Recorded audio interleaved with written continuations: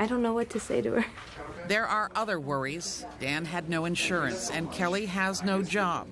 But at the moment, that all seems so trivial after all that she's seen. And I caught the plane going into the building, and that's all the first night I could think about was I could picture him on it. I don't know how if he knew anything or what, but An image, she says, that will stay with her forever and ever. Ann McDermott, CNN, Los Angeles.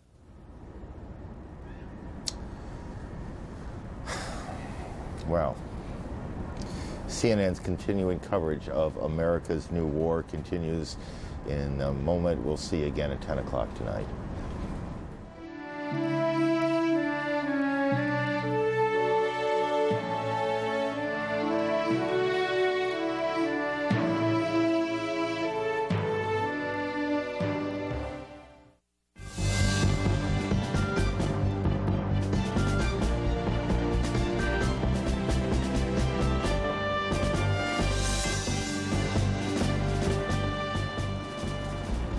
President Bush delivers his strongest words yet about the U.S. response to Tuesday's terrorist attacks.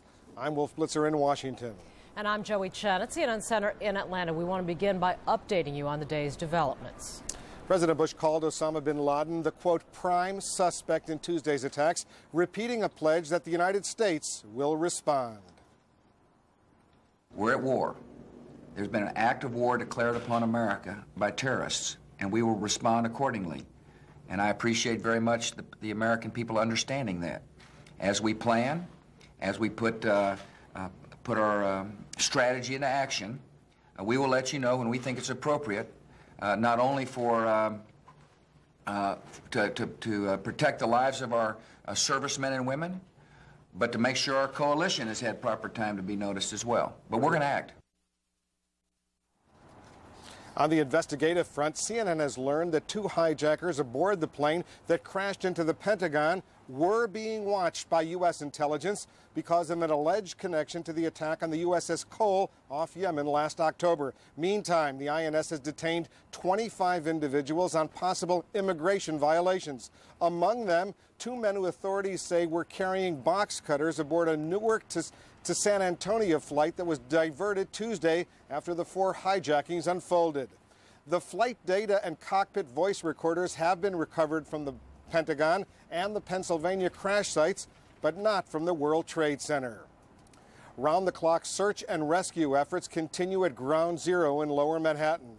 New York's police commissioner says the death toll stands at 152, with nearly 5,000 people still missing.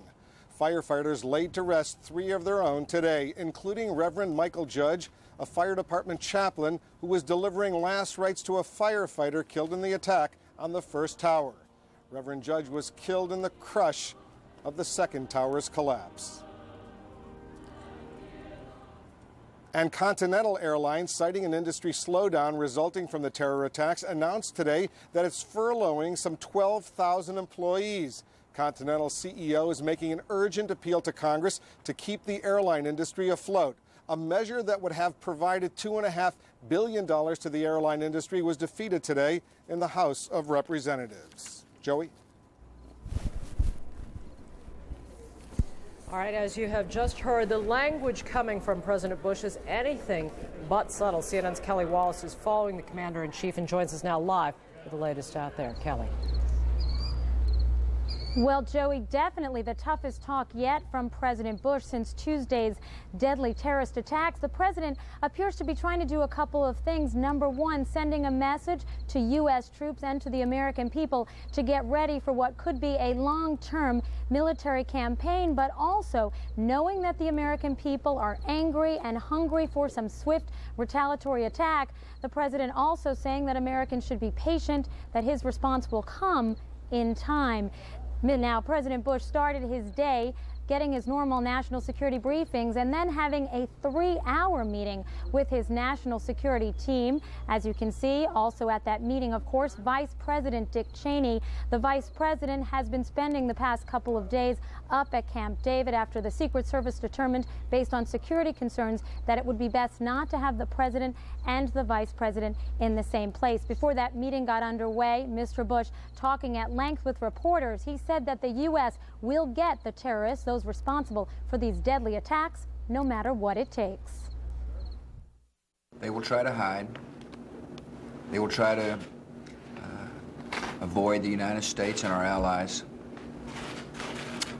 But we're not going to let them. They run to the hills. They find holes to get in. And we will do whatever it takes to smoke them out and get them running, and we'll get them. And when asked if the president's words are a way for him to start laying the groundwork for using ground troops to attack terrorists and those who harbor them, the president's spokesman, Ari Fleischer, saying that nothing has been ruled out. Now, Mr. Bush is expected to have dinner this evening with members of his national security team and then have more meetings on Sunday. The president also expected to keep working the phones. He spoke with the leaders of Spain and Mexico today.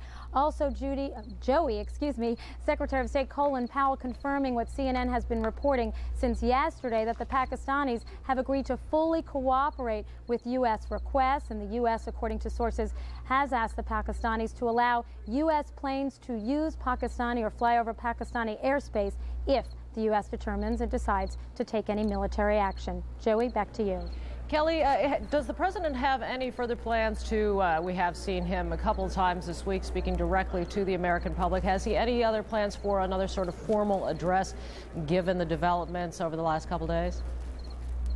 Not at this time. You know, the president's schedule, we're really not getting details, basically just learning about his events as they happen. The president did talk directly to the American people in his radio address today, another time where he was basically calling on Americans to be patient and laying out the case for what he plans to do. Again, we don't have word about his schedule, but you can expect that this president will continue to go before the American people because he knows that there's tremendous support right now for some military response, but keeping up that support will definitely be a bigger and bigger challenge the more time goes on. And Joey, of course, a bigger challenge too if any prolonged military attack involves some U.S. troops losing their lives. So expect to see the president going before the American people to continue to explain what he plans to do, and obviously, definitely to go before the American people once any action is taken. Joey? CNN White House correspondent Kelly Wall is joining us and traveling with the president today. Wolf. By calling up more than 50,000 reservists for what's described as, quote, homeland defense, President Bush has already taken a key step toward mobilizing the United States military. CNN's Jamie McIntyre joins us now from the Pentagon with the latest on that front. Jamie, what's going on today? Well, some of those reservists may be getting their notices within the next couple of days. In fact, some reservists have already been called up, some Coast Guard reservists, to begin increasing patrols along America's coast. This phrase you're going to be hearing now, homeland defense, is something that the United States is going to be putting more emphasis on. Up until now, war hasn't touched U.S. soil in this century, or even in the last century, but there is going to be a much greater emphasis on increasing security and protecting the United States.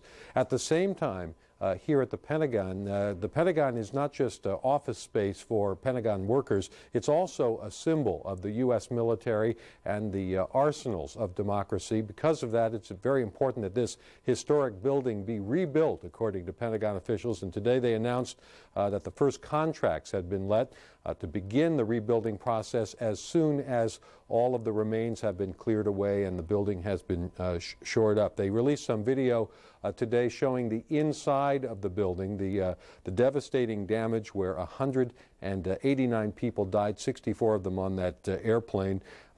They will have to renovate about 4 million square feet of this building and remove about 350 million pounds of debris before they can start rebuilding the building. They'll have to strip it down to the columns, but they do say they will get that done within a couple of years, and that they will have that wedge of the Pentagon back in business as soon as it is possible. Wolf? Jamie, as you know, the Pentagon's been undergoing a massive renovation that's going to supposedly take many years. Is this going to set back the overall plan to rebuild the Pentagon? Well, that remains to be seen. I mean, obviously it is a setback. The Pentagon was supposed to be renovated entirely by 2012. And in fact, this area the renovations had just been completed, and they were about to move to the next wedge of the building. The Pentagon is divided into 5 wedges. Now they're going to be rebuilding that wedge while the new wedge that had just been refurbished along with the second one, and they'll be putting a lot of effort into doing that still within the same overall time frame. But the commitment here is to put the building back together in better shape than it was originally, restoring its original limestone facade and incorporating the latest in security features, blast-proof windows, fire retardant walls, and sprinkler systems. All of the features, they say, that in the newly renovated wedge of the Pentagon help to save a lot of lives, and that this death toll of 126 people in the building, or 125 people in the building who were killed, would have been much higher had they not had some of those new security features in that part of the building. And Jamie, getting back to the report that you've been giving us about the call-up of the reserves, the National Guard, well, what about calling up additional reservists and National Guard troops if, in fact, an offensive military plan is formulated and begins to go into operation? Any indication at all about plans going forward on that front? Well, Pentagon officials are downplaying the idea that there's going to be any imminent military action and any imminent additional call-up of reserves, but they say that that certainly is an option down the road. Now, part of the emphasis of this administration and Pentagon is to keep secret things secret. They want to try to keep as much operational security as possible about their future plans, and so it's going to be a little difficult to figure out, and we may not even want to report on what it is they have in mind. But at this point, there's no indication of imminent military action. If the U.S. were to launch some large-scale operation, it would inevitably result in the call-up of more reserves, because the way the military is organized these days, it depends on the reserves for many key job specialties. Jamie McIntyre, our military affairs correspondent at the Pentagon, thank you very much. Back to you, Joey. Well, if you can see the operation underway at this hour in Lower Manhattan, take a look at the picture, a live picture from Lower Manhattan at this hour as the work continues, a desperate effort to find any remaining survivors at the World Trade Center site. Unfortunately, we are sorry to report to you today that the number of missing has tragically grown. CNN's Richard Roth is following now from our overview vantage point in Lower Manhattan with the latest on the rescue efforts. Richard. Overview of Ground Zero, and sadly the number of missing unaccounted for has grown to 4,972. That's about 200 higher than the total since this disaster erupted. Officials explain the count went up due to missing person out-of-town reports filed outside of New York City and Manhattan, and more relatives trickling into New York City crisis centers. Authorities say 152 bodies have been pulled so far from the rubble, 18 of them firefighters, and more than 100 hours, 100 hours, more than 4 days after the planes hit the towers, there's really been no significant discovery of survivors.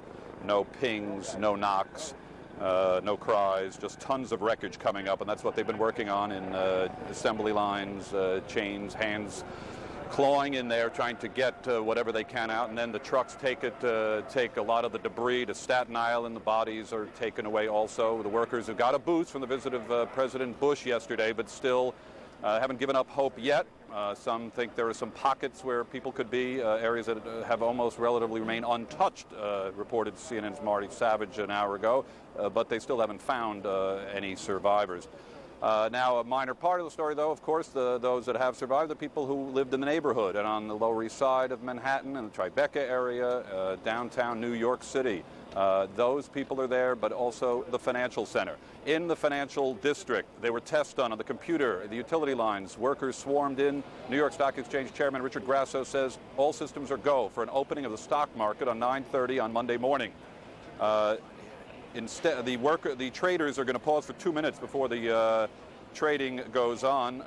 To honor those killed, everyone will be singing God Bless America, and instead of corporate executives or even Michael Jackson, boy, doesn't that seem like a long time ago when he rang, or so to speak, the NASDAQ start of the market a week ago or so. It'll be rescue workers. Various agency heads will ring the opening bell of the New York Stock Exchange. Richard Grasso, the head of the exchange, asked traders to use and take time and reason for the decisions involving their transactions starting on Monday. Also returning will be those who live in the area, and they went back. Some of them were given only 10 minutes of time to get into their homes and check their belongings, check their pets. Some 25,000 people live in the area. New York City police, though, have had to deal with a lot of tourists and onlookers, a lot of people bringing cameras. The subways were a little bit crowded with people coming down here to take a look at what was the United States, one of the biggest stories in U.S. history. They don't want these kind of people here because you really can't get a good view. There are buildings in the way, and certainly police are keeping a lot of all the people back, including the press at times. So don't come down here if you don't have any business. Joey. Richard, let me ask you about the scene as you've been able to see it behind you. I have read in some reports that 10,000 tons, maybe much more than that, have already been removed from the site. I'm wondering, as you look down from your rooftop vantage point, whether you see that that is making much of a dent in the huge amount of rubble that is down below you. We don't have a clear view of the biggest mound of rubble, only we get reports. I spoke to two people who flew in on one of the first passenger jets out of Oakland, California last night. They flew over the World Trade Center site, what used to be the Trade Center, as is customary of planes arriving at New York airports. They described a disastrous scene, a lot of rubble, but they are making progress. I think it's around at least 20,000 tons have been removed so far, but we cannot see it from here, and a tourist or anyone who wants to come down here with a camera is certainly not going to see it.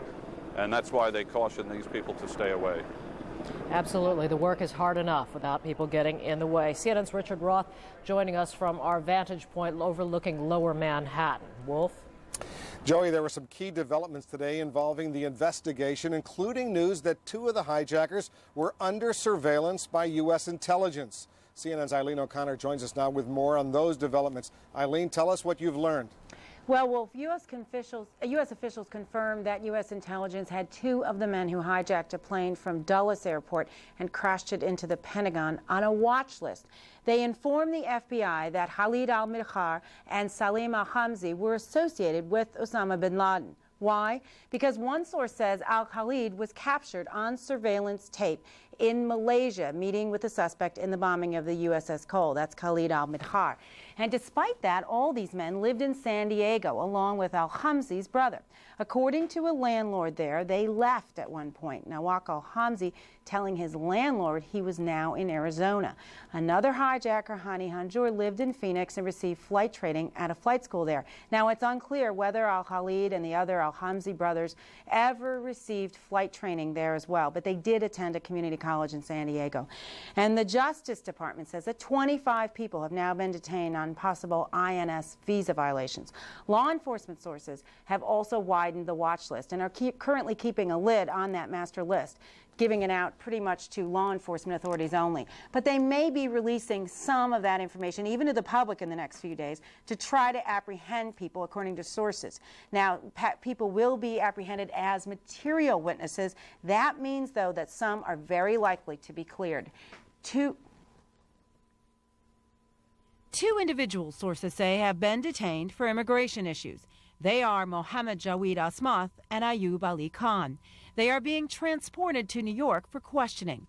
The two had tickets on a flight from Newark to San Antonio. That flight was diverted to St. Louis when the hijackings began.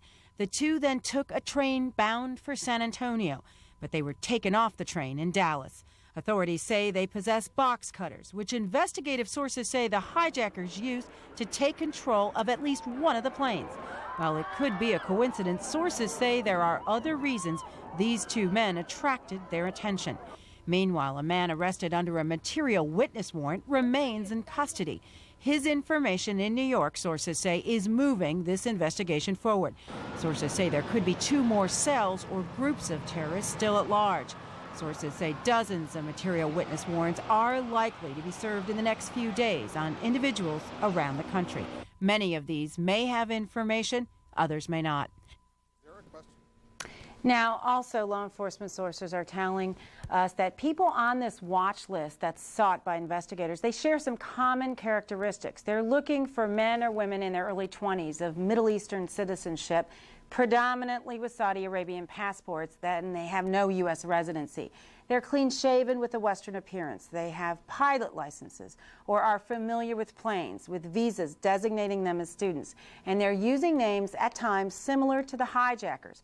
Now, the use of all these similar names, Wolf, and possibly the use of stolen names, has frustrated this investigation at every turning point, law enforcement sources say. Wolf? So, Eileen, I know you've been doing some excellent reporting on all of this. How close do the investigators, the law enforcement authorities, the FBI and the others, how close do they believe they are to wrapping up this plot involving these 4 airliners, and you say a couple other cells may still be at large? How close do they think they are to wrapping it all up? They're not close at all, Wolf. This is going to take months and years. They're reassessing all of the information about all terrorist acts going back even into the early 1980s. They're looking at links from this action to terrorist groups that were involved in actions in Beirut, in Lebanon. You remember, Wolf, the car bombing of the Marine embassy there. Also to the USS Cole, as these 2 men were associated with that attack. Also to the last attempt on the World Trade Center. Every single terrorist act in the last 20 years is being reassessed. Testimony and cases, everything is being looked at against all the intelligence out there. Well, so are they assuming it's not necessarily simply the Osama bin Laden organization known as Al-Qaeda, but other groups that are terrorist in their orientation may be associated? There may be a much broader plot here? Absolutely. They're looking at what really is a confederation, if you will, of a lot of small groups. Groups that have some ties in Pakistan, the groups, of course, associated with Osama bin Laden, and also they're looking at Algerians. They're looking perhaps to even some links to Chechnya. They're also looking to links to people associated with actions out of Lebanon. This is a broad network, and this took a lot of planning and a lot of determination, and that is what is really frightening to law enforcement officials. Well, so I assume, Eileen, they're also looking at some states that may be involved in this, some governments that may be sponsoring or aiding, harboring these kinds of terror organizations. They are, and they're also going to be putting pressure on governments that have been reluctant to be involved in these investigations before to really come up with the goods and push hard on some of their individuals and citizens now. Well, so the investigation, according to Eileen O'Connor, is just beginning. Thank you very much, Eileen. Let's go back to Joey. Well, if another urgent issue on the mind of the nation's leader, what effect all this will have on the economy. The ripple effect of Tuesday's disaster is now being felt in the airline industry. Continental Airlines today said it is putting on furlough 12,000 employees. Earlier in the week, you will recall, Midway Airlines said it would stop its operations. Both carriers acting out of concern that the attacks would lead to slowdowns in the industry and in the economy as a whole. Looking in the nation's airports for signs that the country is ready to take to the air again, CNN's Kathleen Koch is at Reagan National Airport. Kathleen. Joey, this is the one and only airport that remains closed within the United States, but you may see planes moving behind me because the Department of Transportation decided just this afternoon that they would let somewhat more than 120 aircraft, which were stranded here on Tuesday when the skies were shut down, they would give those aircraft a chance to take off and get back into circulation. Now, Joey, this does not change the fact that this airport remains temporarily closed indefinitely because the FAA still has a lot of concerns about its proximity to the nation's capital, to vital buildings like the White House, the Capitol, to, of course, the Pentagon. Now, as you pointed out, we are already seeing a toll being taken within the airline industry by the terrorist attacks on Tuesday. There was a press conference this afternoon where the CEO and chairman of Continental Airlines announced not only the furloughing of those 12,000 employees, but also the fact that they were going to be reducing their long-term flight schedule by 20%. And Gordon Bethune issued a plea to the federal government. I now, and we all of us, call on the President of the United States and members of our Congress to take immediate action to restore the stability of this vital industry on which our whole nation's economy heavily depends. Our industry needs direct and immediate government-sponsored liquidity and aid if we and a vital part of our economy are to survive. CNN has checked in with numerous airlines throughout the day, and they are reporting that they are struggling to get all their flights in the air. As we go down the list, American Airlines said that it hoped to get about 50% of its flights out today. Continental, 55%. Delta Airlines, 60%. Northwest Airlines was shooting for 50%, and United Airlines had a goal of just 21%. So, Joey, as you can see, it's clearly going to be a pretty significant amount of time before the nation's skies do get back to normal and air traffic gets rolling.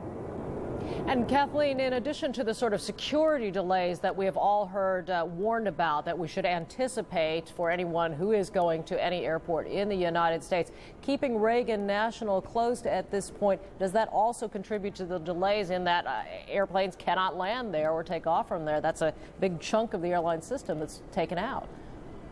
It really does mean that, Joey, especially for the nearby airports, Dulles International Airport in Virginia and Baltimore-Washington International Airport, which is between Washington, D.C. and Baltimore. You are going to obviously see a great increase in traffic at those airports, and anyone wanting to fly into this area is going to have to go to those two airports. So that will definitely lead to a greater backlog. CNN's Kathleen Koch out at Reagan National Airport. Also in the nation's capital, Wolf.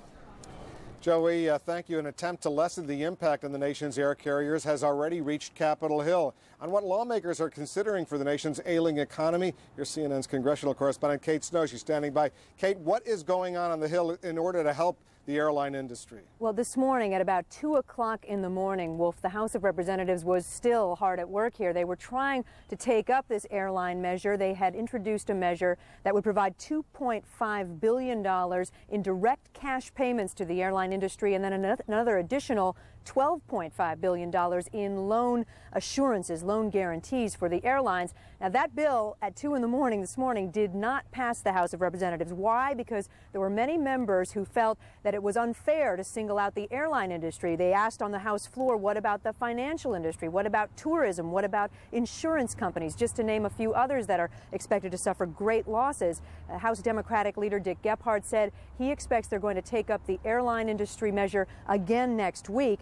Gephardt this afternoon sat down with some of his colleagues in a rare Saturday afternoon meeting inside the Capitol. Our cameras were allowed inside for just a few moments of that meeting. They were talking about the economy more generally and about the airlines. They were talking about Congress trying to send a signal both to Americans and to Wall Street when Wall Street reopens for business on Monday, that Congress is ready to do something to help bolster the economy. Mr. Gephardt saying Congress has a big role to play in telling consumers to be confident. We've got to give people confidence to go back out and go to work, buy things, go back to the stores, get ready for Thanksgiving, get ready for Christmas, get out and be active, participate in our society. Now, Republicans have been singing the same tune. They are also talking about ways to stimulate the economy.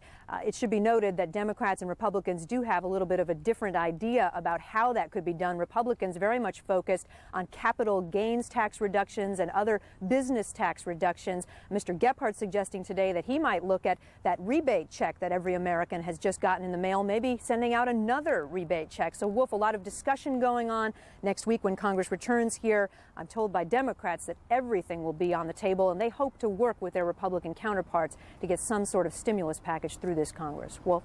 Kate Snow on Capitol Hill, thank you very much. Joey? All right, on the issue of whether rescuers are able to work through their emotions, the man who runs the nation's emergency agency, the Federal Emergency Management Agency, Joe Albaugh, speaking just a few minutes ago with reporters near the Pentagon, talking about the efforts there, the grim work that is underway at the Pentagon, the nation's head military fortress. It has been a very difficult task, as Joe Albaugh noted just a few minutes ago. With them. These are American heroes, let me tell you. I'm not sure that I could do what they do. It takes a unique individual, men and women alike, working shoulder to shoulder to go inside with their dogs.